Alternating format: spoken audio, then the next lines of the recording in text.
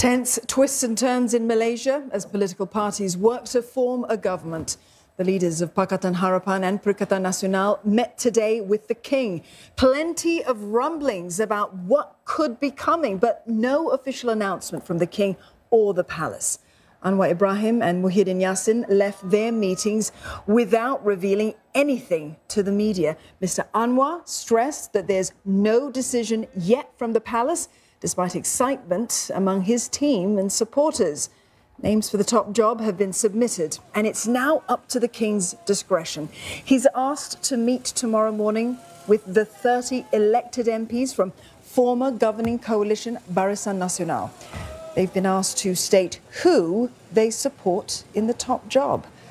PN leader and former Prime Minister Muhyiddin Yassin says that he declined a request from the king to form a unity government with Mr Anwar.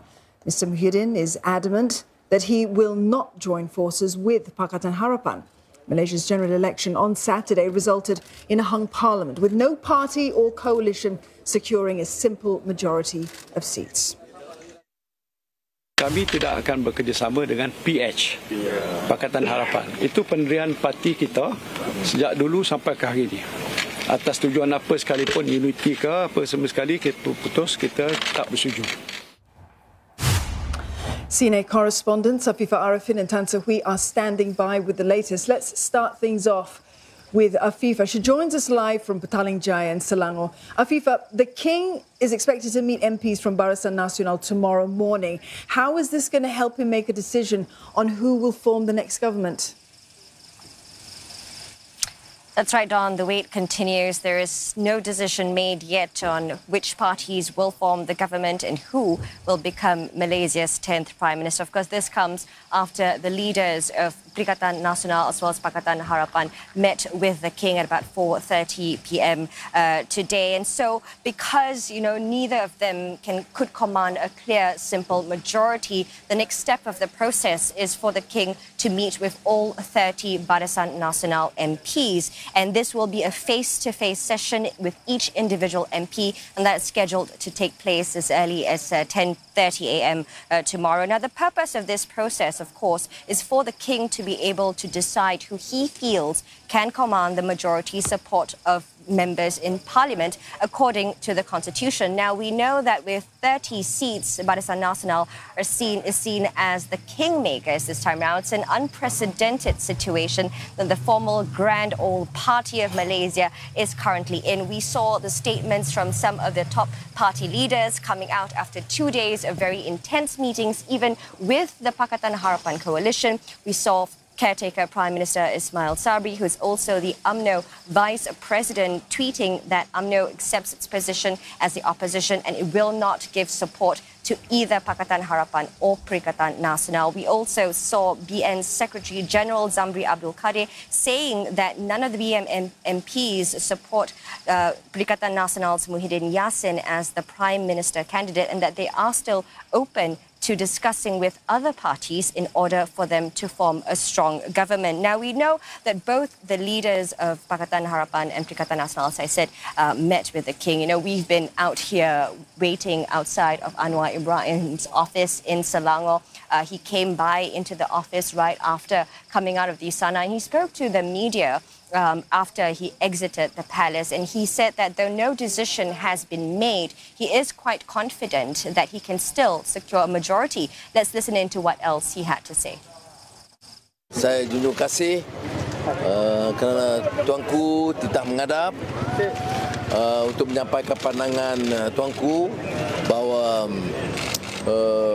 perlu ada kesepakatan kerjasama semua pihak supaya kerajaan itu kukuh dan boleh tumpu perhatian menjaga kepentingan rakyat dan memulih ekonomi.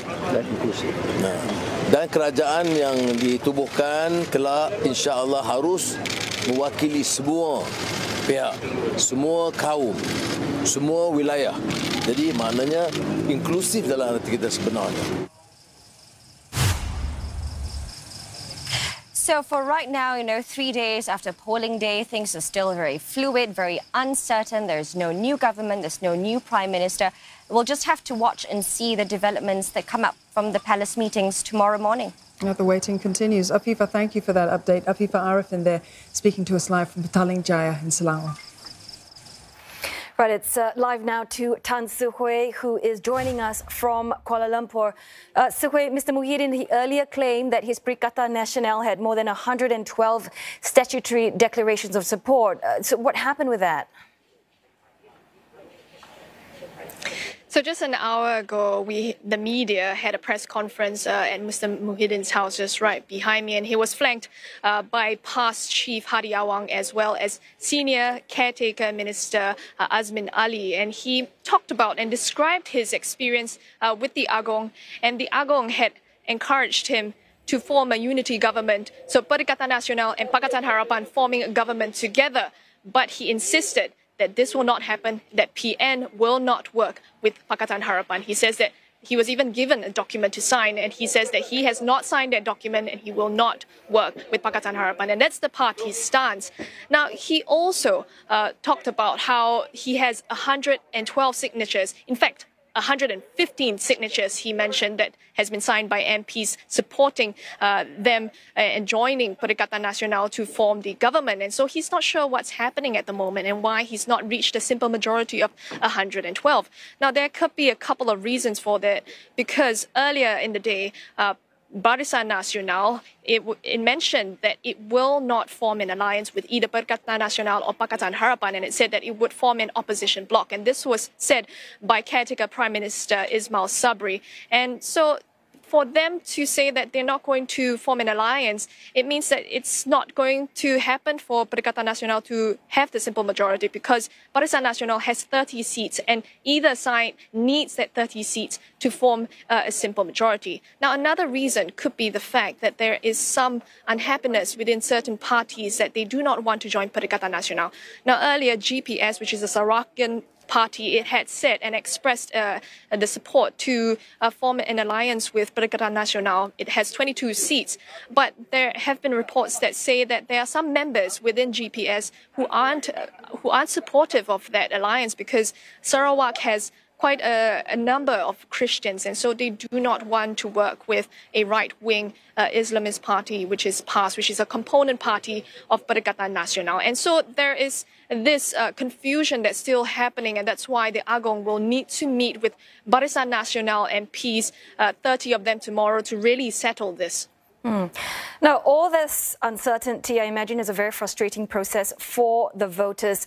We're also hearing that there's some content on TikTok calling for violence over the GE15. Did you hear anything about that? From what we understand, the police have said and encouraged people not to post racially charged content online, and they are talking about some content on TikTok about May 13th, 1969 riots that happened after a general election, and they're telling people not to post such posts because it would result in protests and violence, which is what people do not want to happen. And there's also sentiments on the ground saying that they really want to have an answer about who's the next PM, because there's been so much confusion. They've been taken on a roller coaster ride since yesterday, since polling day, that certain leaders will be the next PM. And so it's been a roller coaster ride, and they just want some certainty. So we have to wait for tomorrow for Agong to announce something. Thanks very much, Tan Si-Hui, speaking to us live from Kuala Lumpur.